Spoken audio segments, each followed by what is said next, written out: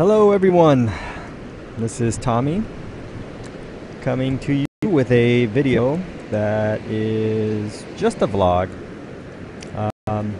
This is my weekend at Bolsa this past weekend. It wasn't particularly great. This is Saturday, and it actually turned out to be good. There was an amazing glass off at around 10:30, and by that time everyone was out of the water, and so it's probably one of the better days I was out, but unfortunately my GoPro wigged out.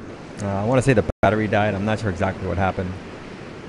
But I am giving you all the videos of me, good and bad, falling, just doing goofy stuff. Now this here is Sunday. Started out glassy and then ends up windy.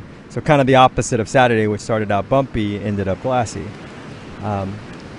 The first day on Saturday I was surfing the Modern 2, and this one here is my twice baked. I chose to take the twice baked out because it looked like a really soft day, and so I figure I needed a little bit more width to my surfboard, a little bit more volume.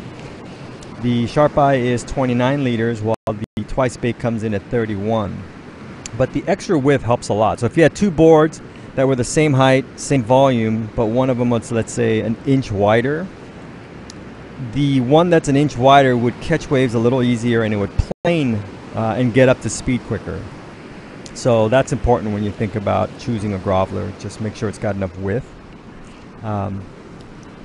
Here again, just showing you my good and bad, and I'm actually showing you the waves kind of like me paddling into them, so that way you kind of get a sense. Now this was my best wave, but I just choked. I don't know what happened there. I think the board, I was getting used to the longer boards, and so now hopping back on a 5.3, I just pushed that nose right in. But this was on my way out. I just picked one up on the inside. As you can see, the outside, it's a little bit better, but it was very inconsistent, so it wasn't like you could sit out there and just catch those. A lot of them were either too soft, closed out, and I think this is one of my longer waves. Oh, actually this one turned out to be pretty good.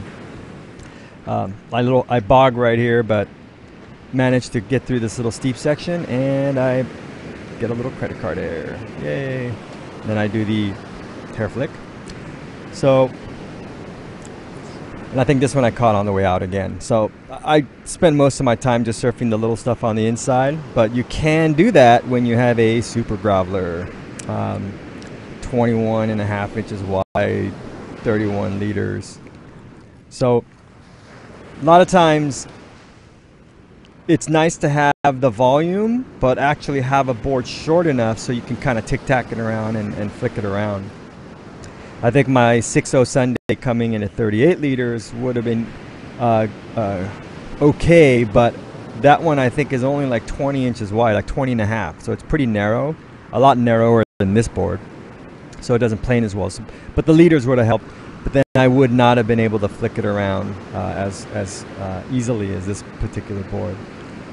Now here I do one turn. As you can see, my front leg was stiff, not straight, but then right there I bent my knee, and that's why I kind of bogged. So it's really important when you go on a heel side turn, just straighten up that front leg, which puts all the weight in the back, allows you to do that turn. And I probably should have just raced that section. Again, paddling out, catching all the crappy stuff on the inside, just goofing around, having fun. I don't have any new boards to review. I'd like to. I sold 3 boards, so I think I almost have the funds to go get a new board. I sold 3 used boards.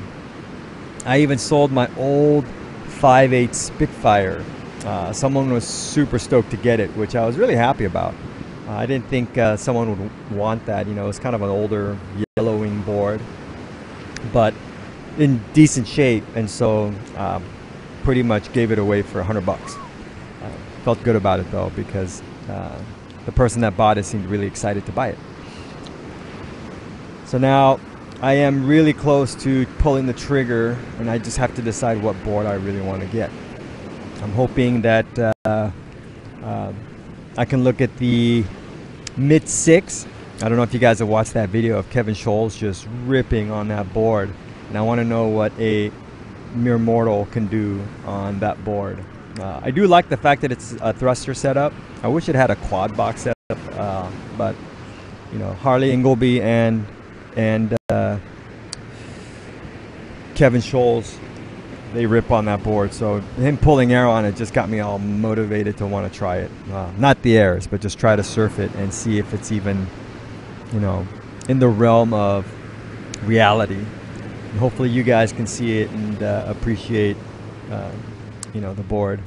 But anyways, this here is my last wave, and again, just putting out a video because it's been a while, and I'll try to get some actual content out soon. But thanks for watching. See you guys later.